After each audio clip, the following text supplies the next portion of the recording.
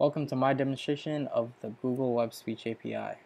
My name is Mohammed. I'm going to be showing you 3 different demos on high-level examples of use cases for the Google Web Speech API and kind of just what I've come up with after dabbling with the API for about 4 weeks. So expect it to be high level. I'm not going to be running through much of the code. It's mainly going to be a conceptual and demonstration of how I went about solving solutions for this using this API. Okay, so and I'll also provide some examples on how you can use it to solve your problems on your websites and applications. So stay tuned and let's talk about it. So I have 3 demos. This is the first demo. This is the bare minimum kind of. And we'll run through some of the code. Most of it's boilerplate. Okay, so only styling I have is I'm styling the body with monospace 22 pixels font size, and I have 2 spans, and this is kind of how they demonstrated on the Google side as well. 2 spans, and then 1 span is for interim results, and the other span is for the speech, the final results. Okay, so let's go. So here I'm checking to see if the speech recognition API even exists, and then if it doesn't, I'll run this function which alerts. Just use Google Chrome.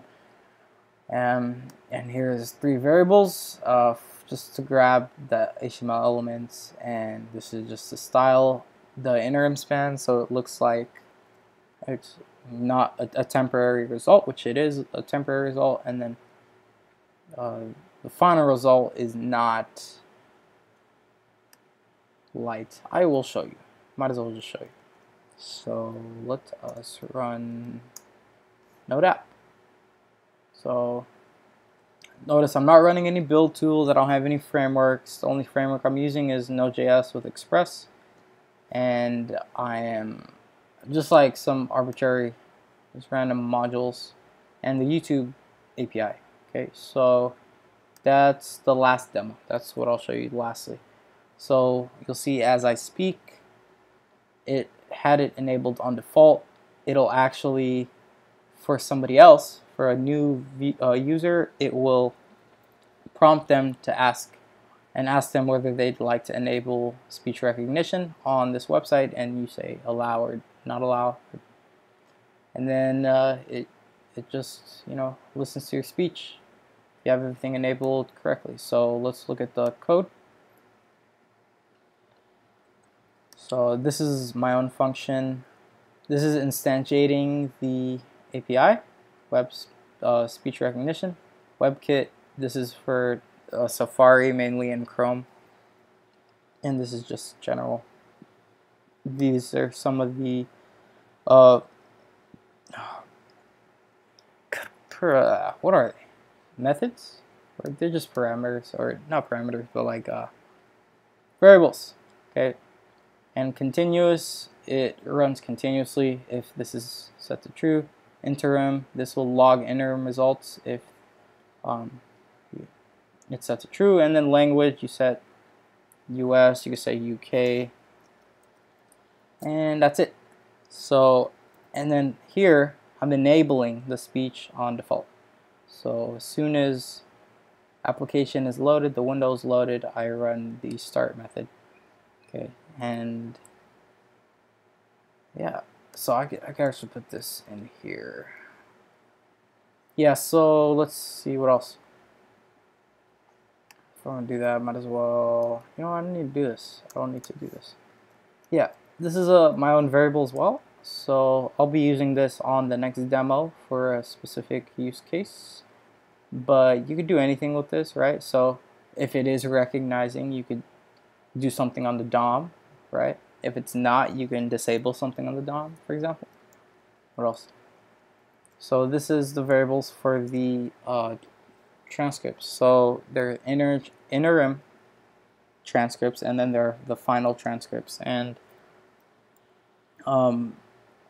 this is mostly boilerplate from here on out. So this is the for loop that runs. I grabbed this straight out of the documentation, right? Nothing, it's exactly the same as on the Google documentation. And this is where with the anchored elements that I grabbed up here, I grabbed the inner HTML and I update it on every time this updates. So this will continuously update if it's set to continuous, obviously. So let's see what else. So I'm logging into error here, on error, and then that's it. On end, this function method runs when this is done, after there's a result. So then this method runs, and then you can I set recognizing to false, and then I reset. And the reset function just kind of, so I don't need to do this here either. Yeah, sets recognizing to false, and just clears the text and starts it up again, and that's it. That's kind of like my loop. So you notice as I speak, it's just logging the speech. It doesn't have any functionality or anything, it's just logging the speech so I can see what's going on. It's pretty accurate if you speak clearly and loudly and all that. Okay, next demo.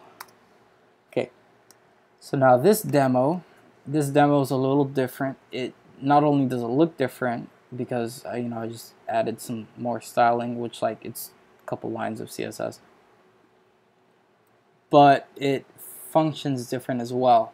So on default, it's set that nothing is logged out. So I'm speaking right now, it's not recognizing my voice, right? But when I hold Q, so now it can listen to my voice and update the text, right? So this is kind of the toggle functionality that you would expect coming out of a normal application, right? So the way you do this is kind of important. You don't want to have many different cases to where, oh, if this is listening, if this is true for recognizing, if this, if that. You want to, and that's why applications like React are great. If you can build a state into, if you can use this with things like state, it's very powerful, and you could update things very quickly and uniquely, and it'll feel like just a single page application. So, and that's what we're aiming for. So, but for this specific demo, I included also an added feature, right? But I'll show you the code afterwards. First, let me demonstrate. Change background color to blue. Okay, so as you can see, it updated the DOM, the background color of the body, and I set a transition so it would have a nice effect. So like I said, background, change background color to white smoke. All right, and you can set it to have where it works with multiple words with multiple or colors with multiple words inside. So like white smoke, for example, in HTML5 it's one single word, right? But in the web speech, if I say white smoke, right, it's two words. So we want to concatenate that. So I'll show you the code that does that. And it also works with 3 words. So for example, change background to dark olive green. Change background color to dark olive green. There you go. Okay, so let us look at that code. So same thing, upgrade function, checking for web speech. All this is pretty much the same, adding a couple new variables. We got another reset method function, and we're also toggling. So this is where the toggle happens, right? I check the document for an on key down, right? And the event gives me what key that I held down, right? In this case, I'm using Q. So When Q is held down, I check if it's recognizing it, or if it's not recognizing, and if it's not, then I start the web speech recognition. And then the next method is Onkeyup, right? I check the document for an Onkeyup with the event of key Q. Q is the actual key that I'm pressing on the keyboard, right? And if that key goes up, then we're checking if it's recognizing. If so, then we stop on key up, right? So on key up, it should stop, it reset everything. On key down, it should start. Okay, that's the basics, and everything else is the same. We're logging the continuous stream of data into these variables, and this time we're doing some more stuff. So I'm making it into an array with the split method, right?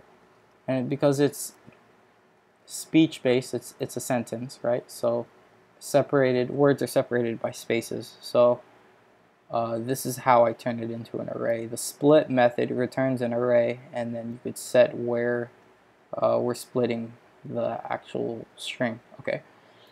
Okay. And then I slice the end of the array, and I return.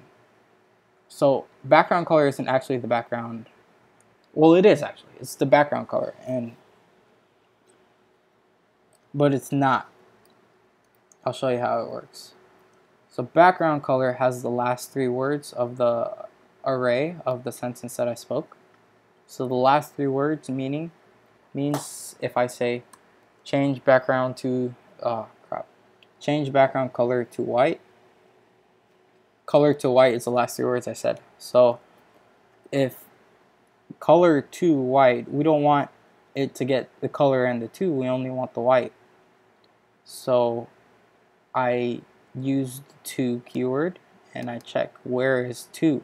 If 2 is the first word in this array, in this background color array, then I want to concatenate the last 2 words, right? So we're saying 2 white smoke, 2 white and smoke, and then background color. If the second item in the array is 2, then I'm setting the last color only, right, which is the third item in the array, and then else just put everything together.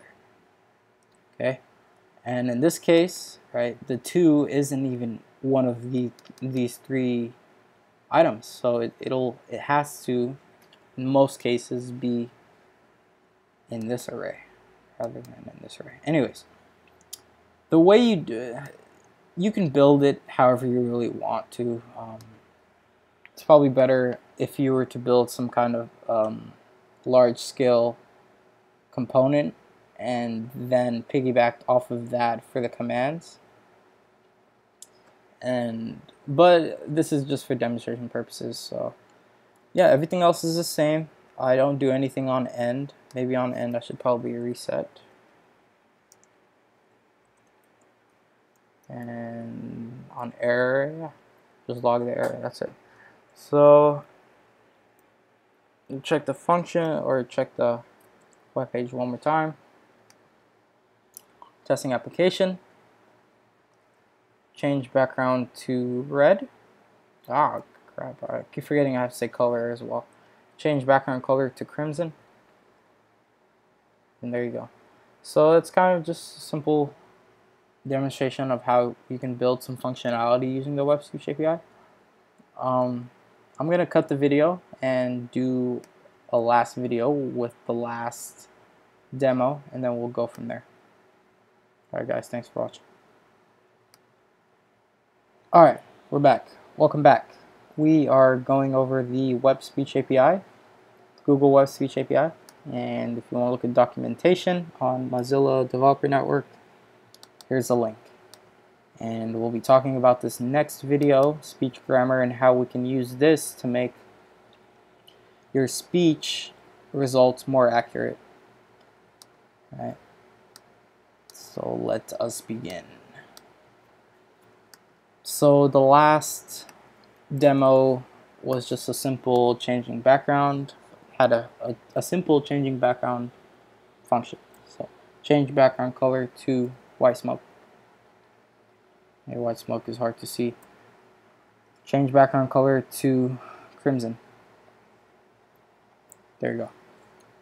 You can see it works, and the toggle function works as well. If I hold Q, it can listen. If I let go, it stops listening. And let's look at the last demo. So this has the same functionality almost, right? Holding Q, and I could speak, and I could look at what I'm saying, and it getting some feedback relative to what I'm saying. So, and it gives me something to do up here. It says show me, and then anything you want to see. So what I've done was I built this function or this application with the YouTube API, so you can search YouTube for any video, and it'll just bring back a random video that's relevant to what you're trying to say, or what you are saying. So let's try it. Show me Hans Zimmer music. Alright, cool. So it created this iframe, and now I could watch Hans Zimmer, and let's say I want to see in dark mode. Okay, so turn on dark mode. Okay, so now, yeah, everything works. I can turn it off while the video is playing. Turn off dark mode. Okay, and you notice it said dock mode. That's because you know, sometimes you have to compensate. That's why I'm gonna make this video in the future. We want more accurate results for the web speech API, so this is how we achieve that. Anyways, so the video is still playing. I have it enabled so that, right, I'm holding this, let go, hold, let go, and then I could hold, drag, let go, and it'll stay listening, right, which is, I thought was a cool function. So let's turn off dark mode. Turn off dark mode. Okay, so that's a glitch. It's not going to be 100% working, unfortunately, because I didn't want to debug too much, and there is a lot of debugging to do. So let's do something else. Let's listen. Show me ridiculousness. There you go.